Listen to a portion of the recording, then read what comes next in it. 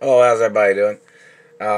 In reference to the satellite man and the mutilation and the damage of the teeth and these people, what are you trying to symbolize? You know, you're putting that finger thing there, or thumb, or is that supposed to be like some gay fetish thing? Is that supposed to be like an impression of a dickhead? Or is that supposed to be an asshole? Is that supposed to be some cult ritual thing? You know, what is that? Because I'm not involved in your tricks or your mutilation. You're violating the American Dentist Association. And you're violating my anatomy. Keep your hands to yourself, man. We need to know what that symbol is, man. And we want to know where that symbol comes from.